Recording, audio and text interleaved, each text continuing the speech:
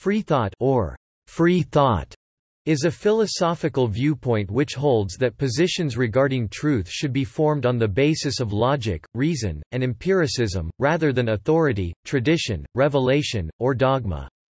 According to the Oxford English Dictionary, a freethinker is a person who forms their own ideas and opinions rather than accepting those of other people, especially in religious teaching. In some contemporary thought in particular, freethought is strongly tied with rejection of traditional social or religious belief systems. The cognitive application of freethought is known as freethinking, and practitioners of freethought are known as freethinkers. Modern freethinkers consider freethought as a natural freedom of all negative and elusive thoughts acquired from the society. The term first came into use in the 17th century in order to indicate people who inquired into the basis of traditional religious beliefs. In practice, freethinking is most closely linked with secularism, atheism, agnosticism, anti-clericalism, and religious critique.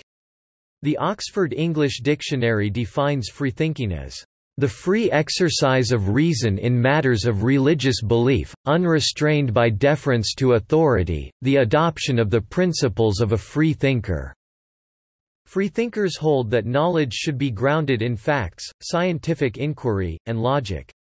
The skeptical application of science implies freedom from the intellectually limiting effects of confirmation bias, cognitive bias, conventional wisdom, popular culture, prejudice, or sectarianism.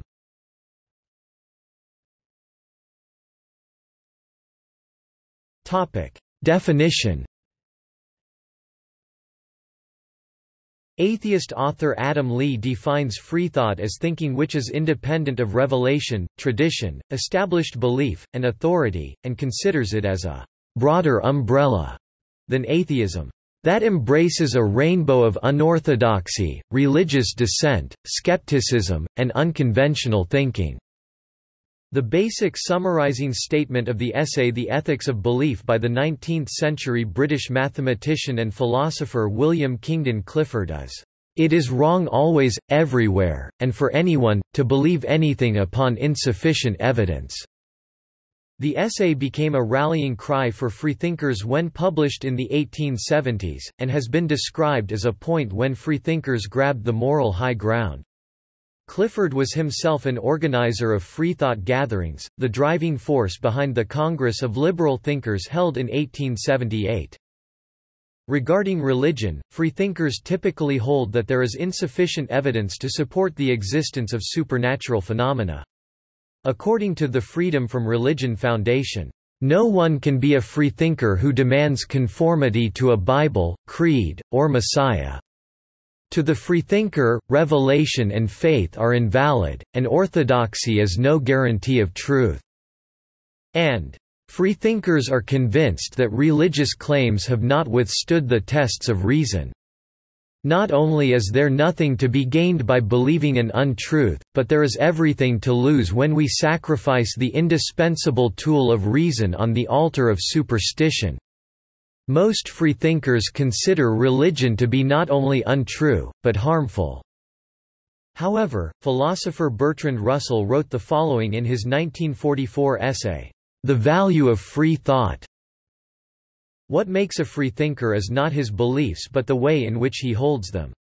If he holds them because his elders told him they were true when he was young, or if he holds them because if he did not he would be unhappy, his thought is not free, but if he holds them because, after careful thought he finds a balance of evidence in their favor, then his thought is free, however odd his conclusions may seem. The whole first paragraph of the essay makes it clear that a freethinker is not necessarily an atheist or an agnostic, as long as he or she satisfies this definition. The person who is free in any respect is free from something. What is the freethinker free from? To be worthy of the name, he must be free of two things, the force of tradition, and the tyranny of his own passions. No one is completely free from either, but in the measure of a man's emancipation he deserves to be called a free thinker.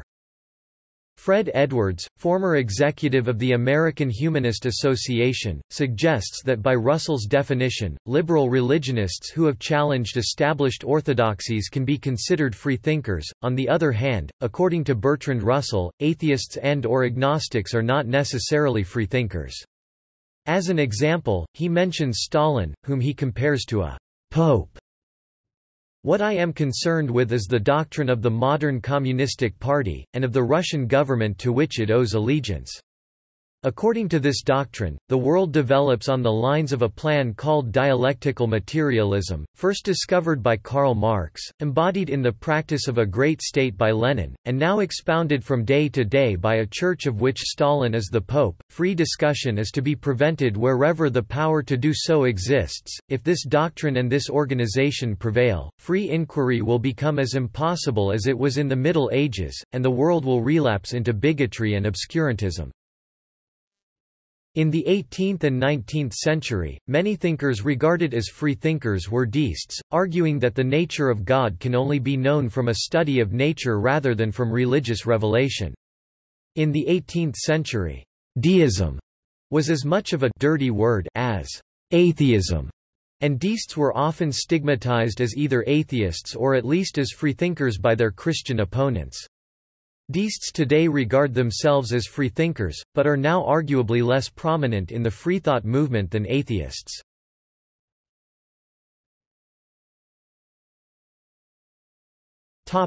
Characteristics. Among freethinkers, for a notion to be considered true it must be testable, verifiable, parsimonious, and logical. Many freethinkers tend to be humanists, where they basing morality on human needs and would find meaning in human compassion, social progress, art, personal happiness, love, and the furtherance of knowledge. Generally, freethinkers like to think for themselves, tend to be skeptical, respect critical thinking and reason, remain open to new concepts, and are sometimes proud of their own individuality. They would determine truth for themselves, based upon knowledge they gain, answers they receive, experiences they have and the balance they thus acquire. Freethinkers reject conformity for the sake of conformity, whereby they create their own beliefs by considering the way the world around them works, and would possess the intellectual integrity and courage to think outside of accepted norms, which may or may not lead them to believe in some higher power.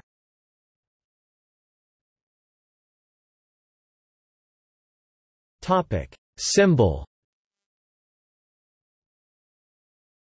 The pansy serves as the long-established and enduring symbol of freethought. Literature of the American Secular Union inaugurated its usage in the late 1800s. The reasoning behind the pansy as the symbol of freethought lies both in the flower's name and in its appearance. The pansy derives its name from the French word pensée, which means thought. It allegedly received this name because the flower is perceived by some to bear resemblance to a human face, and in mid to late summer it nods forward as if deep in thought. Challenging Religious Dogma, A History of Free Thought, a pamphlet dating from the 1880s had this statement under the title, "The Pansy Badge." There is need of a badge which shall express at first glance, without complexity of detail, that basic principle of freedom of thought for which liberals of all isms are contending. This need seems to have been met by the freethinkers of France, Belgium, Spain and Sweden, who have adopted the pansy as their badge. We join with them in recommending this flower as a simple and inexpensive badge of freethought. Let every patriot who is a freethinker in this sense, adopt the pansy as his badge, to be worn at all times, as a silent and unobtrusive testimony of his principles. In this way we shall recognize our brethren in the cause, and the enthusiasm will spread, until, before long, the uplifted standard of the pansy, beneath the sheltering folds of the United States flag, shall everywhere thrill men's hearts as the symbol of religious liberty and freedom of conscience.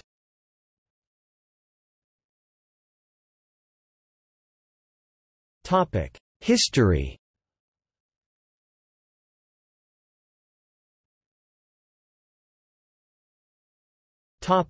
Pre-modern movement.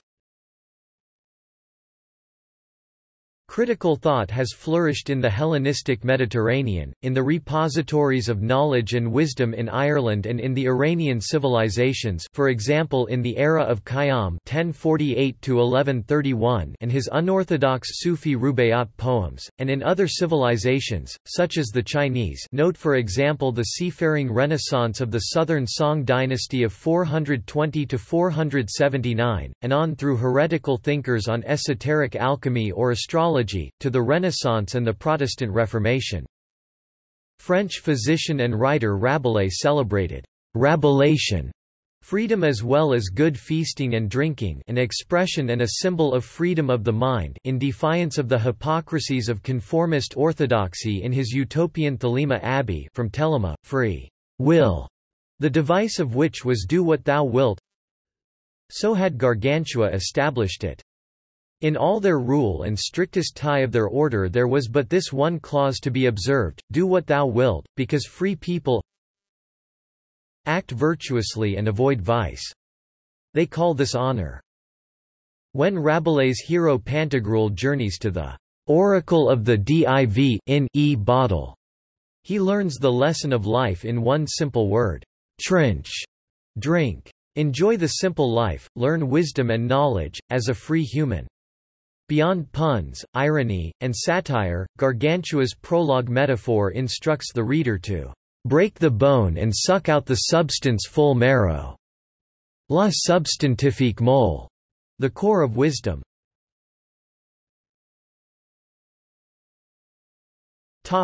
Modern movements.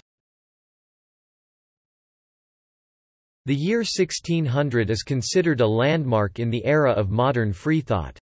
It was the year of the execution in Italy of Giordano Bruno, a former Dominican friar, by the Inquisition.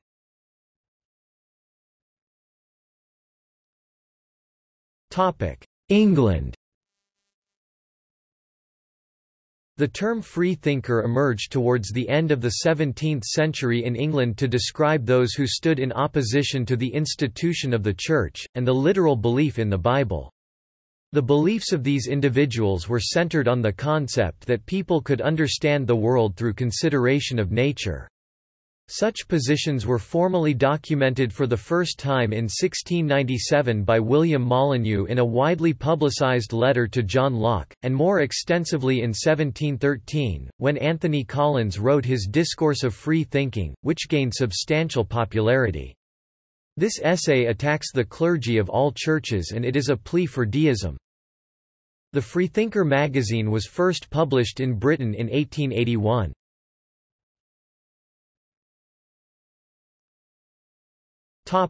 France. In France, the concept first appeared in publication in 1765 when Denis Diderot, Jean Le Rond d'Alembert, and Voltaire included an article on liberté de penser in their encyclopédie. The European freethought concepts spread so widely that even places as remote as the Jotunheimen, in Norway, had well-known freethinkers such as Jo Gende. By the 19th century, François-Jean Lefebvre de la Barre (1745–1766) was a young French nobleman, famous for having been tortured and beheaded before his body was burnt on a pyre along with Voltaire's philosophical dictionary. La Barre is often said to have been executed for not saluting a Roman Catholic religious procession, but the elements of the case were far more complex. In France, Lefebvre de la Barre is widely regarded a symbol of the victims of Christian religious intolerance. La Barre, along with Jean Calas and Pierre-Paul Servan, was championed by Voltaire.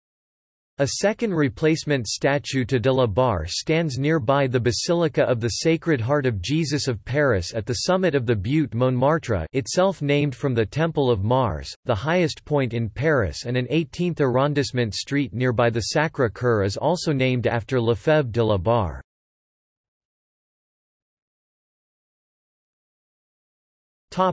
Germany. In Germany, during the period 1815 to 1848 and before the March Revolution, the resistance of citizens against the dogma of the Church increased.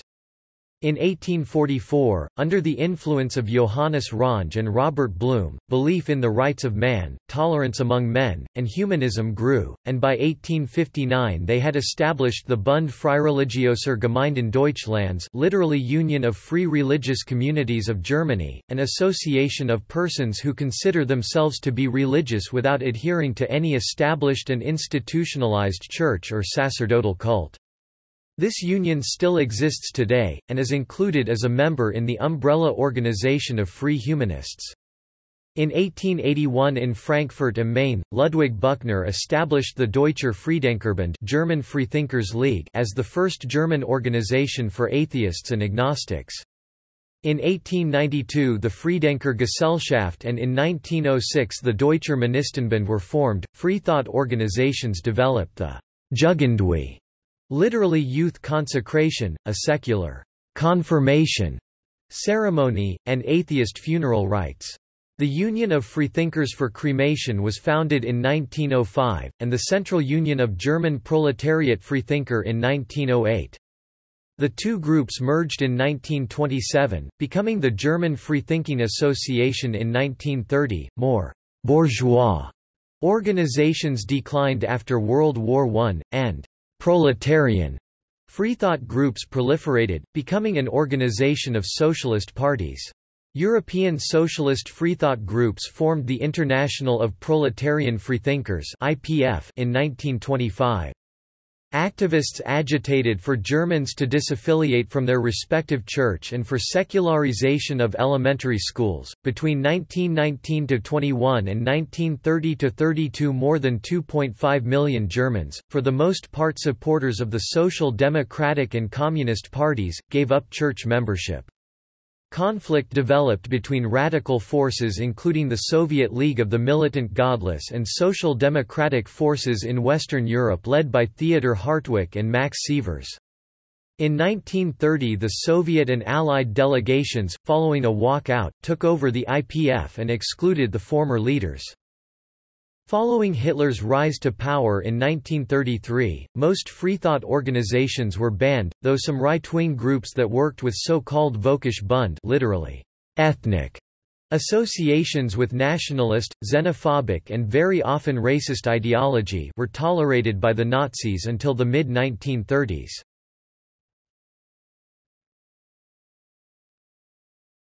Topic: Belgium. The Université Libre de Bruxelles and the Vrije Universiteit Brussels, along with the two circles of free inquiry, Dutch and French speaking, defend the freedom of critical thought, lay philosophy and ethics, while rejecting the argument of authority.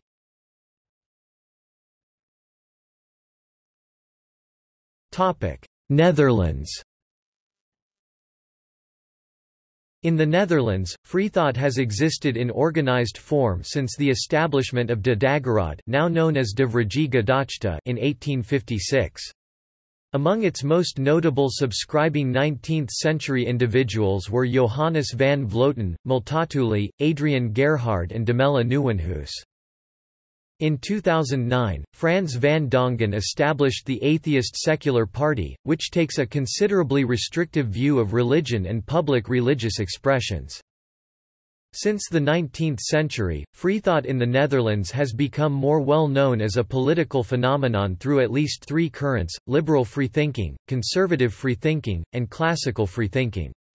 In other words, parties which identify as free-thinking tend to favor non-doctrinal, rational approaches to their preferred ideologies, and arose as secular alternatives to both clerically aligned parties as well as labor-aligned parties.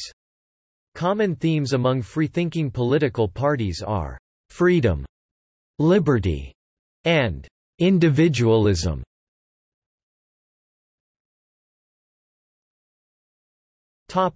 Switzerland.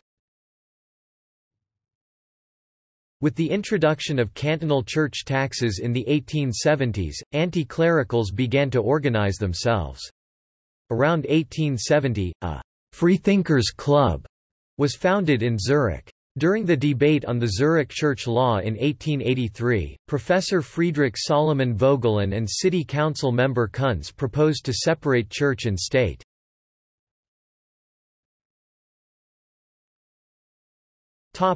United States.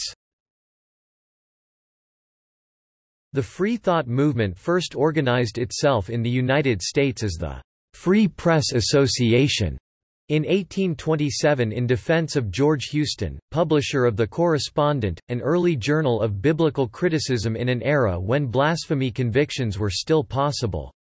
Houston had helped found an Owenite community at Haverstraw, New York in 1826–27. The short-lived Correspondent was superseded by the Free Inquirer, the official organ of Robert Owen's New Harmony community in Indiana, edited by Robert Dale Owen and by Fanny Wright between 1828 and 1832 in New York. During this time Robert Dale Owen sought to introduce the philosophic skepticism of the Freethought movement into the Workingmen's Party in New York City. The Free Inquirer's annual civic celebrations of Paine's birthday after 1825 finally coalesced in 1836 in the first National Free Thinkers Organization, the United States Moral and Philosophical Society for the General Diffusion of Useful Knowledge. It was founded on August 1, 1836, at a national convention at the Lyceum in Saratoga Springs with Isaac S. Smith of Buffalo, New York, as president. Smith was also the 1836 Equal Rights Party's candidate for governor of New York and had also been the Workingmen's Party candidate for lieutenant governor of New York in 1830. The Moral and Philosophical Society published The Beacon, edited by Gilbert Vale. Driven by the revolutions of 1848 in the German states, the 19th century saw an immigration of German freethinkers and anti-clericalists to the United States. See 48ers. In the United States, they hoped to be able to live by their principles, without interference from government and church authorities. Many freethinkers settled in German immigrant strongholds, including St. Louis, Indianapolis, Wisconsin, and Texas, where they founded the town of Comfort, Texas, as well as others. These groups of German freethinkers referred to their organizations as Freie Gemeinden, or free congregations. The first Freie Gemeinde was established in St. Louis in 1850. Others followed in Pennsylvania, California, Washington, D.C., New York, Illinois, Wisconsin, Texas, and other states. Freethinkers tended to be liberal, espousing ideals such as racial, social, and sexual equality, and the abolition of slavery. The Golden Age of Freethought in the U.S. came in the late 1800s. The dominant organization was the National Liberal League, which formed in 1876 in Philadelphia. This group reformed itself in 1885 as the American Secular Union under the leadership of the eminent agnostic orator Robert G. Ingersoll. Following Ingersoll's death in 1899, the organization declined, in part due to lack of effective leadership. Freethought in the United States declined in the early 20th century. Its anti-religious views alienated would-be sympathizers. The movement also lacked cohesive goals or beliefs. By the early 20th century, most Freethought congregations had disbanded or joined other mainstream churches. The longest continuously operating Freethought congregation in America is the Free Congregation of Sauk County, Wisconsin, which was founded in 1852 and is still active as of 2016. It affiliated with the American Unitarian Association, now the Unitarian Universalist Association, in 1955. D. M. Bennett was the founder and publisher of The Truth Seeker in 1873, a radical freethought and reform American periodical. German freethinker settlements were located in Burlington, Racine County, Wisconsin; Belleville, St. Clair County, Illinois; Castell, Llano County, Texas; Comfort, Kendall County, Texas; Davenport, Scott County, Iowa; Fond du Lac, Fond du Lac County, Wisconsin; Frelsburg, Colorado County, Texas; Herman, Gasconade County, Missouri; Jefferson, Jefferson County, Wisconsin; Indianapolis, Indiana; Latium, Washington County, Texas; Manitowoc, Manitowoc County, Wisconsin; Myersville, DeWitt County, Texas; Milwaukee, Wisconsin; Milheim, Austin County, Texas. Oshkosh, Winnebago County, Wisconsin. Ratcliffe, DeWitt County, Texas. Sauk City, Sauk County, Wisconsin. Shelby, Austin County, Texas. Sisterdale, Kendall County, Texas. St. Louis, Missouri. Tusculum, Kendall County, Texas. Two Rivers, Manitowoc County, Wisconsin. Watertown, Dodge County, Wisconsin. Canada. In 1873 a handful of secularists founded the earliest known secular organization in English Canada, the Toronto Freethought Association. Reorganized in 1877 and again in 1881, when it was renamed the Toronto Secular Society, the group formed the nucleus of the Canadian Secular Union, established in 1884 to bring together freethinkers from across the country. A significant number of the early members appear to have come from the educated labor aristocracy, including Alfred F. Jury, J. Ick Evans and J. I. Livingstone, all of whom were leading labor activists and secularists. The second president of the Toronto Association, T. Phillips Thompson, became a central figure in the city's labor and social reform movements during the 1880s and 1890s and arguably Canada's foremost late 19th-century labor intellectual. By the early 1880s scattered freethought organizations operated throughout southern Ontario and parts of Quebec, eliciting both urban and rural support. The principal organ of the freethought movement in Canada was Secular Thought, Toronto, 1887–1911. Founded and edited during its first several years by English freethinker Charles Watts (1835–1906), it came under the editorship of Toronto printer and publisher James Spencer Ellis in 1891 when Watts returned to England. In 1968 the Humanist Association of Canada formed to serve as an umbrella group for humanists, atheists, and freethinkers, and to champion social justice issues and oppose religious influence on public policy—most notably in the fight to make access to abortion free and legal in Canada.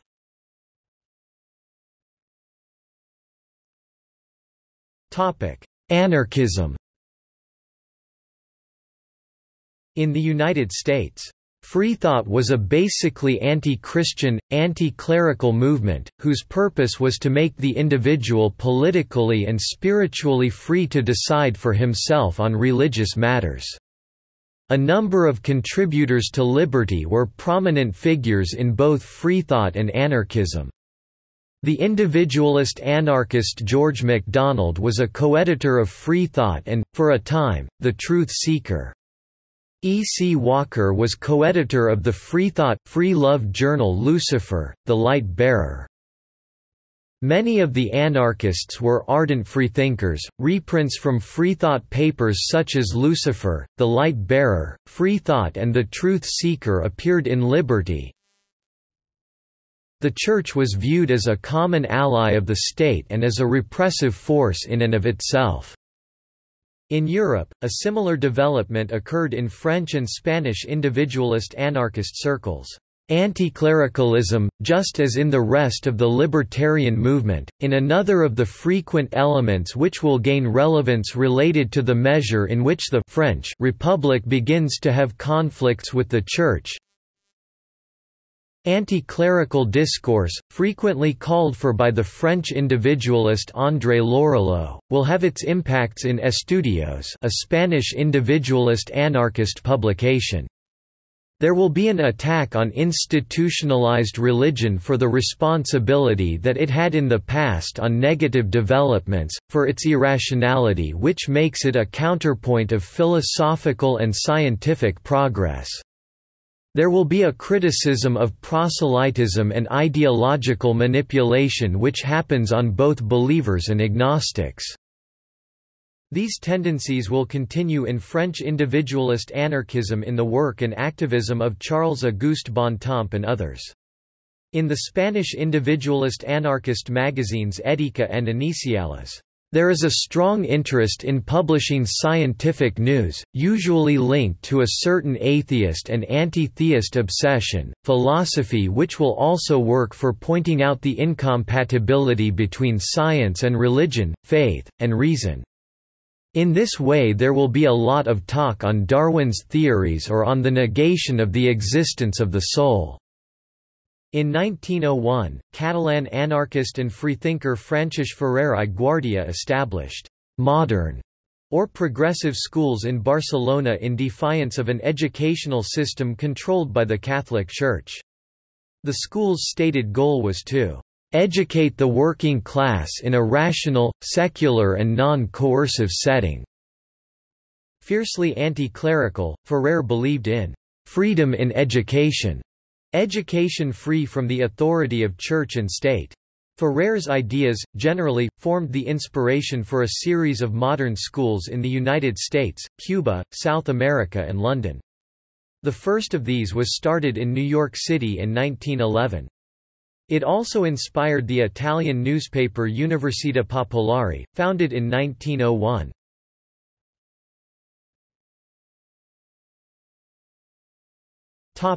See also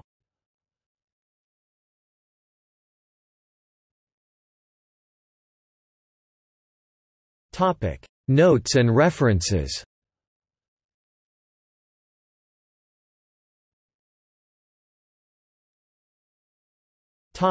Further reading. Alexander Nathan G. Unclasping the Eagle's Talons, Mark Twain, American Freethought, and the Responses to Imperialism. The Journal of the Gilded Age and Progressive Era 17, No. 3 2018, 524–545. Barry, John Bagnall, 1913. A History of Freedom of Thought. New York, Henry Holt & Company. Jacoby, Susan, 2004. Freethinkers, A History of American Secularism. New York, Metropolitan Books. ISBN 0-8050-7442-2. Putnam, Samuel Porter, 1894. 400 Years of Freethought. New York, Truth Seeker Company. Royal, Edward, 1974. Victorian Infidels, The Origins of the British Secularist Movement, 1791–1866. Manchester, Manchester University Press. ISBN 0-7190-0557-4. Royal, Edward, 1980. Radicals, Secularists and Republicans, Popular Freethought in Britain, 1866–1915. Manchester, Manchester University Press. ISBN 0-7190-0783-6. Tribe, David, 1967. 100 Years of Freethought. London, Ellic Books.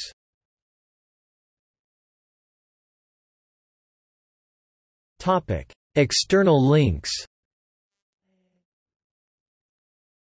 Freethinker Indonesia. A History of Freethought. Young Freethought. Freethinker. New International Encyclopedia. 1905.